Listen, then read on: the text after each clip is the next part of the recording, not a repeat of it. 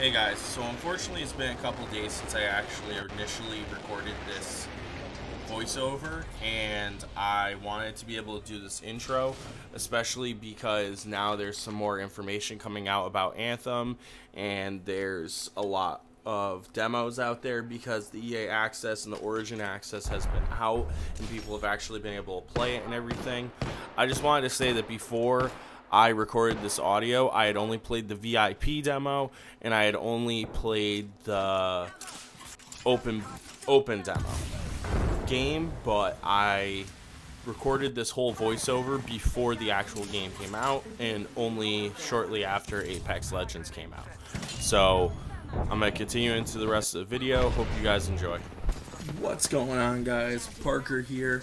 Obviously, if you're here watching this video, you have read the title and you realize that I'm going to be talking about what I believe is controversy right now in gaming, even though not many people are actually talking about this. I'm going to be throwing some video up on the screen for you guys to see as I'm talking about this right now. Alright, so if you're watching this, hopefully you have either watched or played Anthem, the demo, the VIP, the full game, one of those, or you have played Apex Legends. So, my personal belief here is that EA is really hurting at the moment, and I have been waiting for Anthem to come out for years. We need to make more money scheme since the very beginning. I remember buying Bulletstorm for Xbox 360 and having to pay extra money just so I could play online because I bought it used at GameStop at the time. So EA is no stranger to doing this strangeness, this weird trying to find a way to make more money off of the gamer at any cost necessary. And now we're seeing EA release 2 AAA games in a very, very short time frame. My problem with this right here that I see is that Anthem has been the one that they've been pushing for the longest time. If you go on the EA Access Hub right now on Xbox One, you see that's the game they're pushing. That's the game that they want to sell. But anybody who has seen any of the reports, and I hope to be able to bring some of these up, either from IGN, Kotaku, or another reputable source, I'll try to be throwing them on the screen as I'm saying this, that the people who made Anthem, Bioware, wanted the game to be a $60 game. But EA was pushing for the longest time for the game to be a free-to-play game.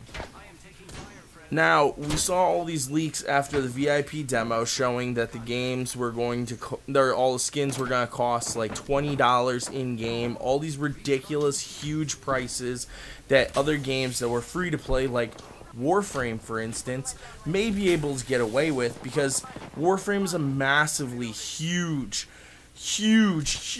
game, and it's free to play. I'm willing to throw money down on a game like that. The same way that I've thrown money down on Fortnite, because I think Fortnite has really great content. It was worth for me to put money down on Fortnite. And everybody made this speculation, including some larger people, saying that if they charge $20 for skins, this is going to destroy the game, all these different things. I totally understand where they're coming from. But when you look at the fact that Bioware was being pressured to make this a free-to-play game, that makes sense why they were $20. Hopefully they go back down, and I'm actually recording this before I can get my 10-hour EA Access game of Anthem, so I'm not sure if those prices have gone down or not, and I'm really curious to see how that impacts the game. But BioWare has clearly stated in reports saying that they had to fight for the game to be $60, especially for a AAA studio. EA has had many issues these past couple months, including the Star Wars Battlefront thing that happened. That's terrible. And they, as far as I'm concerned, they've ruined that franchise. They've ruined the Mass Effect franchise with Andromeda, and now they're trying to come out with something all new, but it's going to be rivaling huge games. In my mind, between that first weekend where they saw how badly they got hit in the servers and how many issues they actually had, not to mention all the bugs, the pop-ups in the game, the pop gone for the enemies in the game. I even have footage of me flying out of the map somehow because the game didn't load correctly.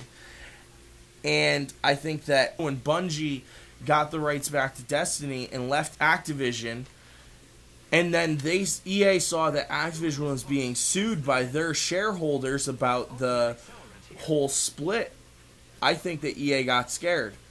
And I think that they're so scared right now that they went to Respawn and said, hey guys, we need you to push this out. We know the game is not done. We need you to push this out. And then once again, I'm going to try to throw a lot of graphics up on the screen so that people can see what I'm talking about.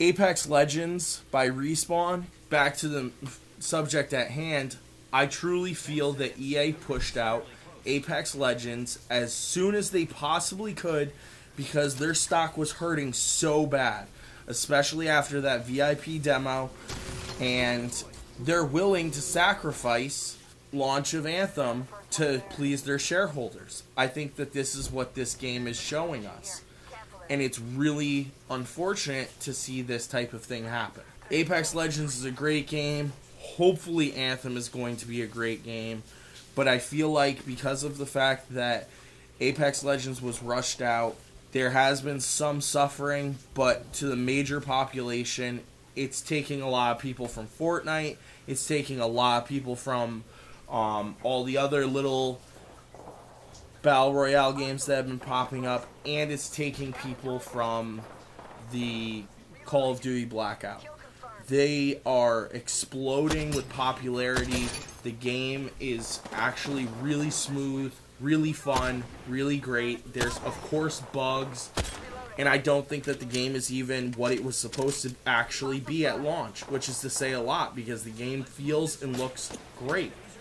And if they, again, I really hope the best for Anthem. I'm really, really hoping that Anthem does not get sacrificed. But Apex Legends right now is easily second to Fortnite right now. I think in the world, probably. If it's not in the world, it's going to be very soon because the game is clean. It looks amazing. It plays great. The slide mechanic is so much fun. Getting to know all the characters is a real blast. Saying how I think that EA is essentially throwing Anthem under the bus just so that they can please the stockholders by releasing Apex Legends. If they are doing this, it's very sad to see in 2019 that a major studio like EA is actually willing to do this. But we've seen some really crazy stuff recently with Activision and Bungie. So who knows? Who knows what's going on in this world right now with all the games that are coming out and everything.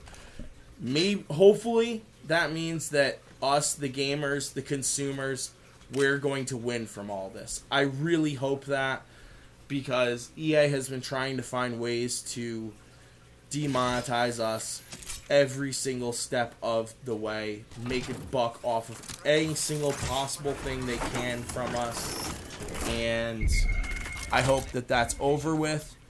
And I hope that we can get back to the core of just being able to play games and have fun with our friends and not worry about companies being predatory anymore. So I hope you guys like this content. Give me a thumbs up if you did. Please comment down below if you're playing Apex Legends. Tell me what your favorite part about the game is, whether it's a mechanic, whether it's a gun. Tell me what you think. If you agree with me that maybe Apex Legends is coming out and it's going to destroy Anthem's launch, tell me what you guys think, and hopefully you stick around for the next video when I do a little bit of a review on these games. And until then, I hope you guys have a good one, and I'll talk to you soon.